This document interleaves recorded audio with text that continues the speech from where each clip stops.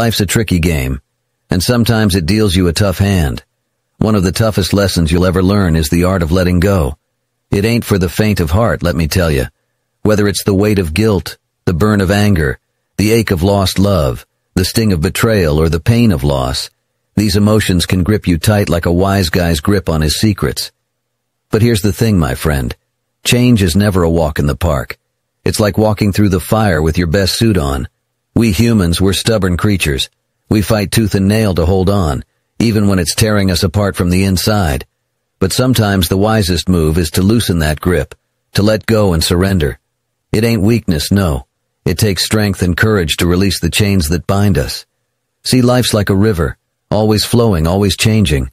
And if you keep clutching onto what's already slipped through your fingers, you'll drown in the currents of the past. So muster up that inner strength, that resilience buried deep within you, and find the willpower to let go. Remember, you're the boss of your own happiness. Don't let guilt, anger, love, loss, or betrayal run your life like some racket. Take charge. Make the choice to release those burdens and give yourself the freedom to breathe again. Sure, it won't be easy, kid.